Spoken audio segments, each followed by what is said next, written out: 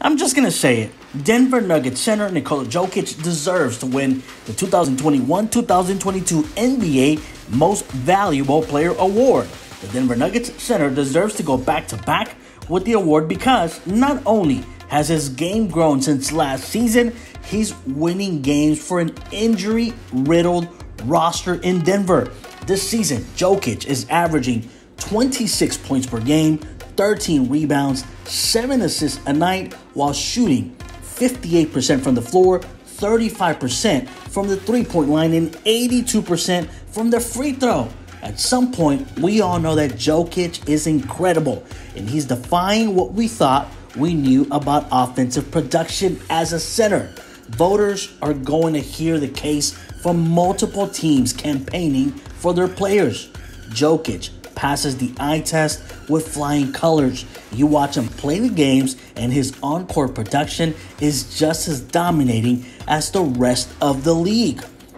Out of all the MVP favorites, Jokic is the only one who has not missed any games so far this season. Could anyone imagine where this Denver Nuggets team would be if their leading center missed 10 or 20 games? Steph Curry, Joel Embiid, Giannis Antetokounmpo, Luka Doncic all missed at least 9 games so far this season. Embiid missed almost a quarter of the season with 21 games out. While it would be unfair to rule a clear favorite for missed action, especially due to injury, Jokic was arguably the best player out of the group and did not miss any games. That again is a credit to the amount of work he put in during the short offseason and after every single game. With a young roster this season, Jokic became more active in advising players and helping the team new players fit in. That would be a key factor when Jamal Murray went down with a season-ending ACL injury this past April.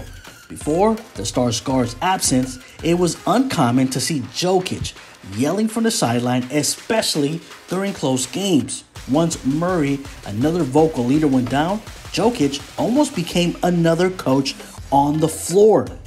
His leadership and ability to instill confidence in younger players, it's beyond the charts. The fact that Nikola Jokic has been playing alongside players who aren't top NBA players is the primary reason why he needs to be in the MVP conversation and even win the award. Not only has he had below average teammates for most of the season, but his team is currently in the playoff run.